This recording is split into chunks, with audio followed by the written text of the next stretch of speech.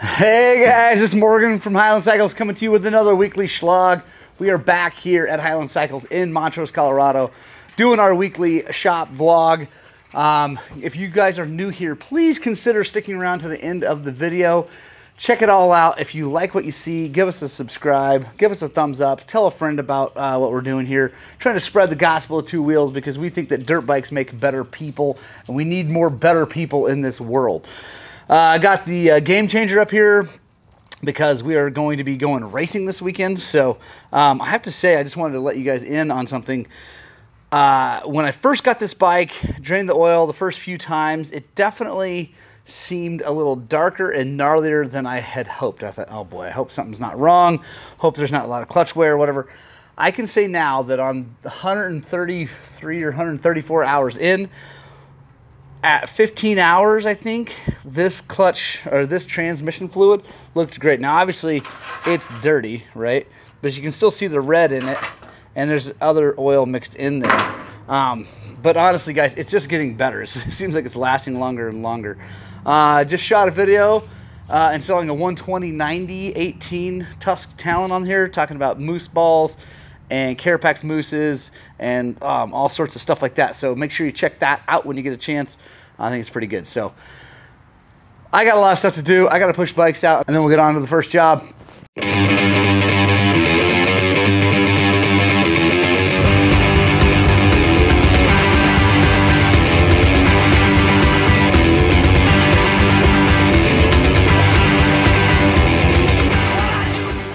All right, guys, one more thing before we pull up another bike. I want to show you. Ben at First Truck Motorsports sent me some stuff to test, and these things are pretty cool. They're like little hair nets for your air filter. Let me show you what they look like in the package. They come in a package, a whole bunch, 25 of them. And there we are, dustcovers.eu. And like that's the thing about First Truck Motorsports. They specialize in kind of funky European style stuff, which is big into the hard enduro. That's why we're running the S3 gear. That's a Euro company, and Ben does a really good job of finding that stuff when a lot of other people don't carry it, and he can ship them everywhere. But check these things out. So there's 25 in here. You pull one out, and then, like I said, it's just like a hairnet, and it might just be a hairnet, honestly. But who cares? So you put that on over. Let's go see how it did on my bike. Now, with the KTM style with these nubbins, I had to just like put a hole through it. So let me pull that out. So it's not a... Guys, this isn't like a quick race thing, like you just yank it off like the filter skins. It's not set up like that. This is more for, you know, a trip or something like that. You put a little bit of oil on the actual hairnet, and I'd say that's not bad. Definitely would ride that again.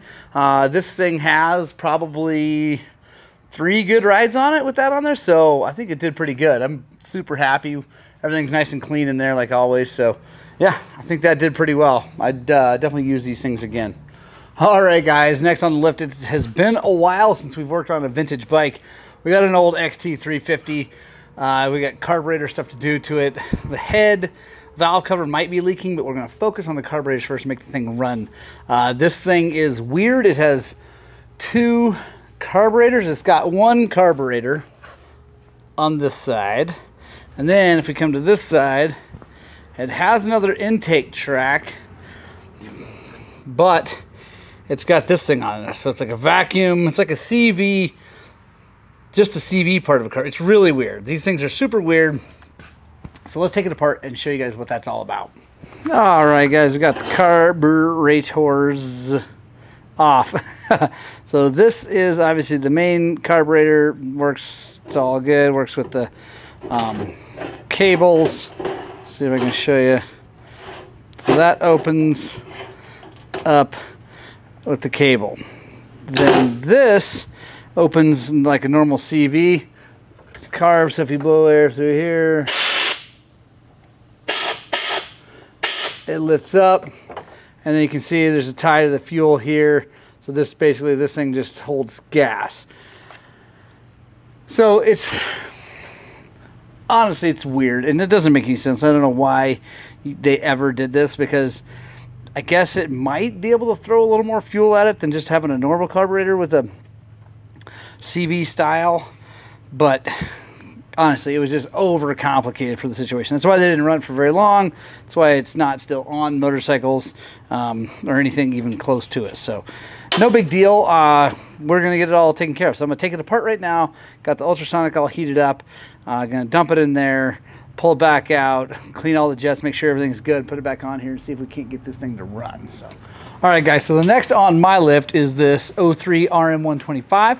And super stoked. We got it all jetted, so I didn't show you like the in-depth part of that. It's just another Mikuni carburetor, like on all the newer KTMs and CR125, CR250s, YZ120. Anyway, they're on a lot of bikes. Nothing super crazy, except that it was pretty dirty, and then someone had used some sort of like gasket maker silicone kind of stuff on the float bowl gasket. That didn't help. That clogged some stuff up, because silicone and fuel or any petroleum product, guys, does not work. It melts. It goes everywhere. It's a terrible idea. If you have to seal up a carburetor, well, just buy the right gasket. But if you're stuck and you got a race coming up or something like that, I get it. Like sometimes you got to just go. You can use this stuff. 3-bond 1184, also known as Yamabond, Honda Bond, whatever. It will actually work, but you have to use like super sparing. It has to be the tiniest bead around the float bowl, because if it touches too much gas, it also will go places and do damage. So you gotta be really careful. I don't recommend it unless it's one of those situations where you just have to do it. And that's part of what we do here on this channel, guys, is I understand that not everybody has time to wait for parts. Not everybody has time to like take all the time in the world to make sure it's perfect. Like, I get it. Sometimes you have a race coming up or a big ride coming up and you got to get the thing going. That is one way to do it. But fortunately, we bought a full carburetor kit for this bike and rebuilt the carb, put it through the ultrasonic. You can see it is the shiniest thing on the bike. And new filter on from the petcock to the carburetor, so that's all good. It runs really, really well. So let me share with you the jetting in case you got one of these things. It is a 430 main jet and a 30 pilot. The needle, stock needle, just in the number 2 position. This thing is crisp. Really good. So stoked he's coming racing at the same place we're racing this weekend. So I'm excited to see him out there. Hopefully he's not in my class and beats me on this thing. But if he does, then I'll be, I guess it's a good thing no matter what, right? If I beat him, then yay me. If he beats me, then I guess I did a good job with the bike. So we got old KAR over there. He is putting a piston in his bike before the race. So that is my son's old 2013 YZ250 that we got from Robbie Noyles, which he then sold to Colt and then got another bike from Robbie Noyles, a 16. So Colt is freshening up the top end on this, which is time. It's got, I don't know how many hours. What's that say on hours? It says 99.7. So who knows? Yeah, that's probably pretty close actually. So probably about 100 hours on this thing. So Colt is learning. He's never done a 2-stroke top end before, have you? I've never worked on motorcycles. There we go. He's done car stuff, but he's never done motorcycle stuff. So he's down here. It's late in the, well, not that late, 6:30, but it's going to be late before we're done and out of here. So yeah, that's what's going on right now, guys. I'm going to put you down. I might bring you back in when we get into Colts and see what's going on. Yeah, stay tuned. All right, guys, we got the cylinder off, got the piston out. You can definitely see it's been blowing by, a little bit of carbon buildup, but it looks pretty good. At about 100 hours, it looks good, but it's definitely time. So now I'm going to show you guys how we check to see how much we need, like how badly we needed to do it. It doesn't really matter, but we're gonna show you what the end gap looks like. We'll just put this in here. Oh yeah, it needed to be done. I'll show you guys why I'm saying that here in just a second. So you want to get that flat. So take your piston like that. Now, it's not bad. It's not as bad as Travis from Every Single Sunday. But that gap that's right there, let's see if you guys can see that. I don't know. There we go. So you guys are seeing a big gap right there because that's like where the pin goes. But at the top of that, there's a gap. And this one should be about, let's see, probably about 9 thousandths, 8 to 9 thousandths is what I like on a YZ250. Let me grab my feeler gauges and we'll see what that actually is. The number of these that I've looked at, my guess is this is somewhere around, I bet it's, let's try 20.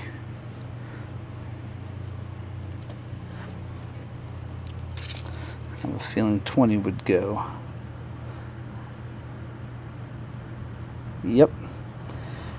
That's actually right, almost right on the money. I hit it on the way out there, but like, you can just feel it dragging on the sides.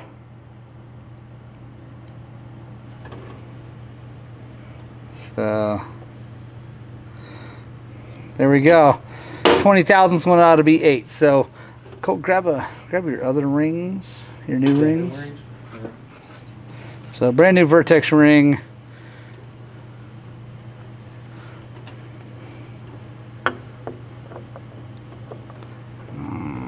Nice and flat.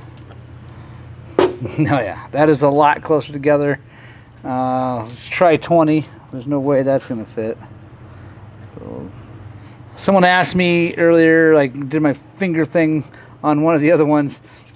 On most humans, this is about 1 inch, and you want about 3 thousandths of clearance in gap, 3 thousandths of in gap per inch. And so this is a YZ250. It's just a fuzz over 2 inches, so that's 6 thousandths plus a little bit. So I come in, I call it 8, somewhere in there. And honestly, I haven't had to grind a ring. Oh yeah, look at that. 8 does just right, and the 9 was a little on the tight side. So that's exactly what we're looking for. Guys, if you want to, so I'm looking in the bore of this thing, it looks perfect, right? I don't need to mic everything and make sure it's all good. But if you wanted to check everything, what you do is you move that ring down the cylinder and back up the cylinder and check it if you don't have a dial bore gauge. Or excuse me, well, you know what I mean. The dial bore gauge would work, but then also you know, you could use the micrometer things. What do they call those little T deals that spread out?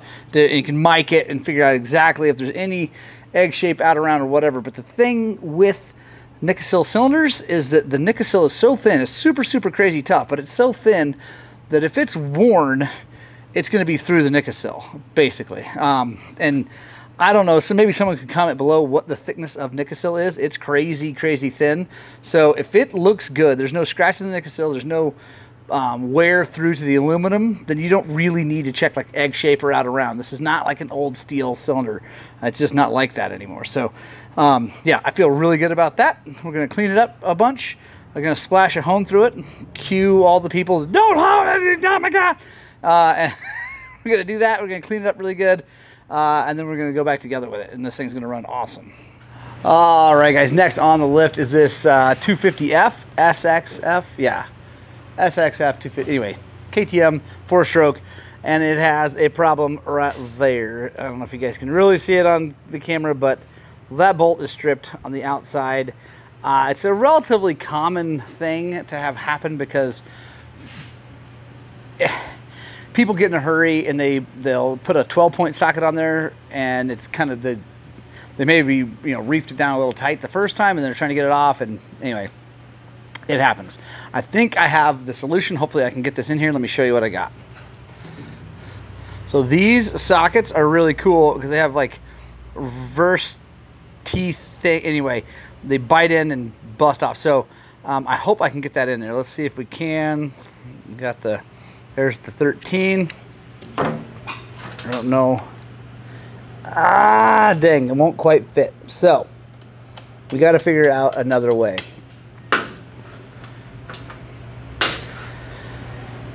All right, I'm going to grab a 6.13 because I have one.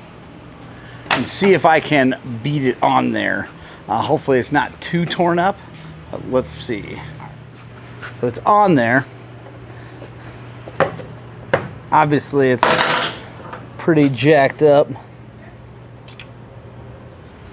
All right guys, now we're going to heat it up. I'm going to take this off so that this doesn't get hot. I'm going to heat the cases up. Try not to heat the bolt itself because I want the case to grow and the bolt not to grow. And they are different metals because the case is aluminum, bolt steel, so hopefully it'll whoop, grow a little bit.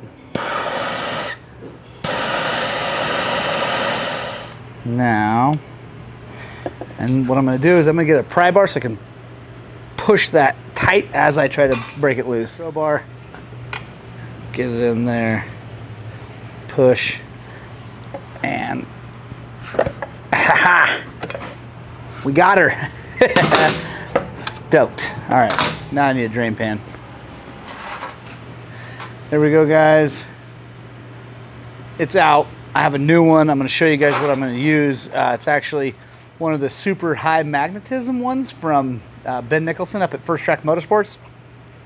It's got a much stronger magnet, so hopefully if anything does come loose, it catches it and pulls it out of the way so it doesn't tear up more stuff. So yeah, let me go grab that here in a second. All right, there we go, guys. This is from First Track. I think Mitigator maybe makes it. I'm not sure, honestly, but it's on our page. If you go to firsttrackmoto.com/Highlands Cycles, link in the description, you can get one of these. Pretty cool, actually. And they also have an O-ring on it and a crush washer, so kind of like belt and suspenders to keep the thing from leaking. They're really, really strong, high-end machined part with a really, really strong magnet. All right, got that fixed. Need to put oil back in the motor, but the other thing that is going on with this bike is no clutchy. So we, yeah, I'm not sure what's going on there. We're gonna hopefully just bleed it. Hopefully it's just low on fluid. One thing that can happen to these hydraulic systems is the seal here can leak and push fluid into the motor. It doesn't hurt anything in the motor, but it does cause this issue. So yeah, I have this new cool tool I learned from Zach Sheets, this giant syringe. I'm super excited about it because the ones that we usually use are like just medical ones and they work for a while but then they fail. But this thing is made for brake fluid and stuff. The one thing I got to figure out is this connection, because this is really this PTFE stuff and it's like stiff, and I think it might go on. Yeah, it'll go on okay, but it's definitely going to wear out. I'm going to see if I can rig some sort of softer tube up on this. Like, I'm not going to take this off. I want to hook something else to it. So let me see what we can find. All right, guys, I found some 1/8 inch carb line. It won't last forever with brake fluid on it, but that's okay because it's super easy to replace. You just pull it out and cut another one, put it in. I think that's going to work. Let's see if it'll hook up onto this bleeder. It may not. Yeah, so that might not work. That's okay. I think. All right. For this one, we're just going to use it like that because it does fit over that.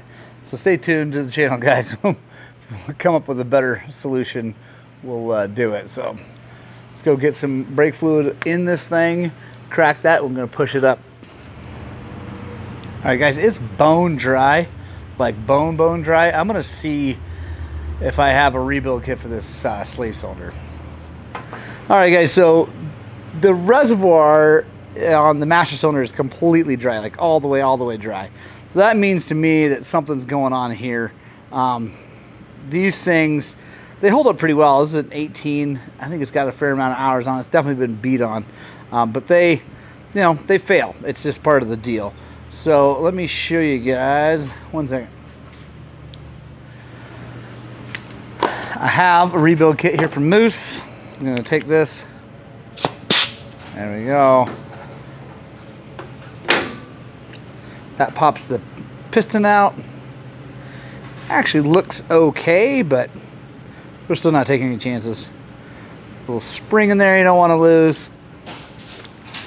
cool thing about these kits is it comes with a whole piston and a spring and everything. So what I'm going to do is I'm going to take this. I got to get this last little O-ring off of there. And I'm going to dump it in our ultrasonic. Get it really, really clean. Then I'll show you how we go back together. All right, got the slave cylinder nice and clean. Now, we've got our new piston, comes new ball bearing, new seal. It's really a nice setup. Also, new spring, so drop that spring in there. Heat up the rubber, and it'll just go away when you get a little brake fluid on it. There's not much in there anyway.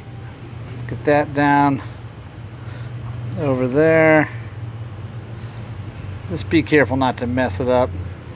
It's a little bit of a tight fit, but there we go. All right, now we're just gonna go bolt it back on, and then I'll show you how we bleed it. All right, guys, got it all bolted back up. It even comes with new bolts, which is nice. New crush washers. It's all on there nice and tight. Now, here's the deal. When you're bleeding one of these things, you got to make sure the lever is not touching or not putting any pressure on the piston. This one's a little too far, but it's definitely not touching it. So if it's putting any pressure on there at all, a lot of times it won't bleed. So let's get our Crazy Mighty back. You guys that have been watching the channel for a while are probably wondering why I'm not using the mow tool. It's because I'm out right now, and this is just fine, especially for clutch. It doesn't get nearly as hot as the brakes. So I'm going to suck some up, just a little bit. And we're going to go over and put this on. Got our 8mm wrench. There we go. Let the air bubbles go up. Break this loose. Ooh, that's actually smaller than an 8. Weirdly, I think it's a 7. Yep, that doesn't make any sense.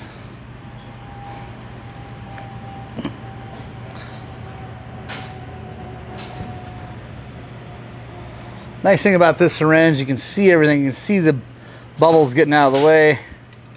I'm going to crack this, and we're going to force fluid in while staying out of the way of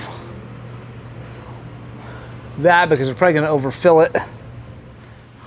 That little baffle that's in there, it's nice for when the bike, when everything is full and it's happy. The problem is if you get air in that baffle, it's hard. It won't, like a lot of times it won't come out.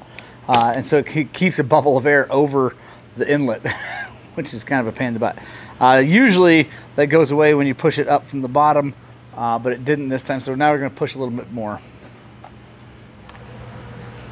Oh, there's some. Oh, there we go. It's starting to come around now, so I'm going to keep doing this. All right, guys, so next on the list is this 150SX. If you guys don't know, KTM had a bit of a problem in 22 with the 150s and 125s. I had a 21 125 XC. It was absolutely brilliant. 0 problems.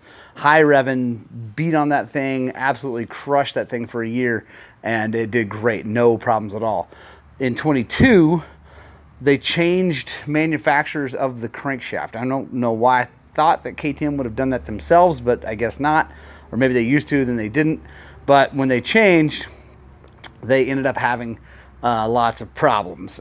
People were blowing up crankshafts when they'd over rev them. And KTM, in their infinite wisdom, instead of recalling them, putting better cranks in them, they sent out, or I don't know, sent out a reflash, but whatever, got you a new ECU tune that had a rev limiter on it. And a rev limiter for a 125 is about the dumbest thing I've ever heard of. So that was their fix. It was a dumb fix. It's not that it's a band-aid. So anyway, terrible decision on KTM's part. So this gentleman, instead of doing that ECU, he wants the thing to rev like it's supposed to rev.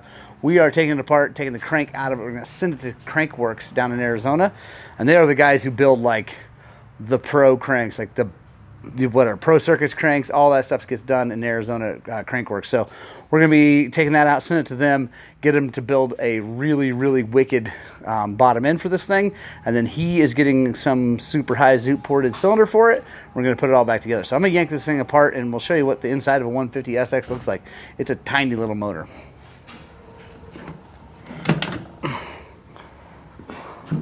All right, guys, we got the motor almost all apart. We got the whole right side off. Everything in here, guys, is just like a big bike, only shrunk. Except for the kickstart spindle. That's big and burly. That's kind of a cool system right there. If you can see this plate to cover that up so it doesn't like come out and hang on things. Because I've seen these where they've had problems before and they'll mess up gears and stuff. Not necessarily on KTMs, but just in bikes in general. So that's a pretty cool design. Classic normal shift star and everything from KTM. But yeah, really cool. You can see where they have the bosses, so you could put an electric start. I don't think you can add it to this bike per se, although yeah, because the cases aren't drilled and tapped, but these are the same cases that they use for the XC with the button. So you know, they just will drill and tap that, knock that hole out, whatever, be good to go. So I guess if a guy wanted to, you could maybe add it to this bike. I'm not sure. It would be monumental and no real reason, since you could just buy the XC. So yeah, we got that all apart. Now we're going to flip it over. Let's take a look at the other side.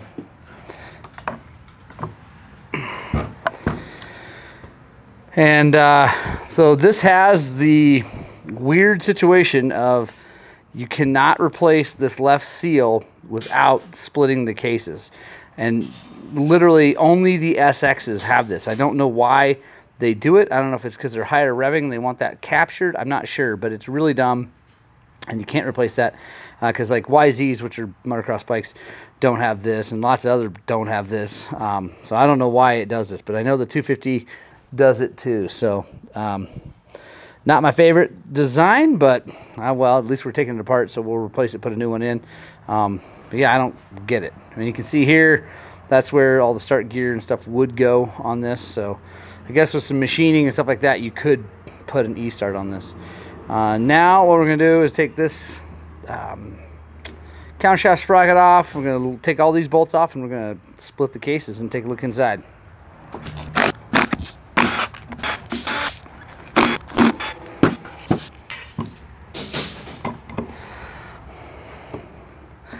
Guys, this is a difference about a KTM versus, like, for instance, a Yamaha. YZs, you got to use a case splitter to get these things apart. These ones just slide apart if you're careful.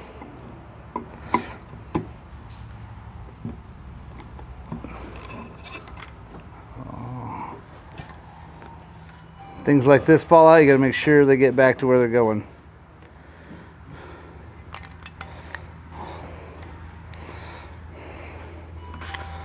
Alright, everything's nice and shiny and happy.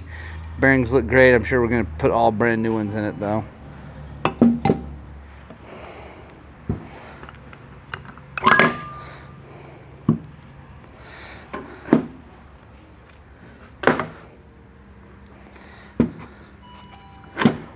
There's our crank. Everything looks great, but I guess it's this bearing or the rod is what gives up on these things. So we're going to get Crankworks to make us a really, really nice one. All right, guys, that's the end of the week, the end of the Shlog. We are going racing in Grand Junction with Weeby Racing this weekend. Super excited about that. So I got to get out of here, get down to the race, and go have a ton of fun. I love you guys. I hope you get out and spread the gospel of two wheels. And I desperately hope that what we're doing here at Highland Cycles is inspiring you guys to work on, but more importantly, get out and ride your dirt bikes!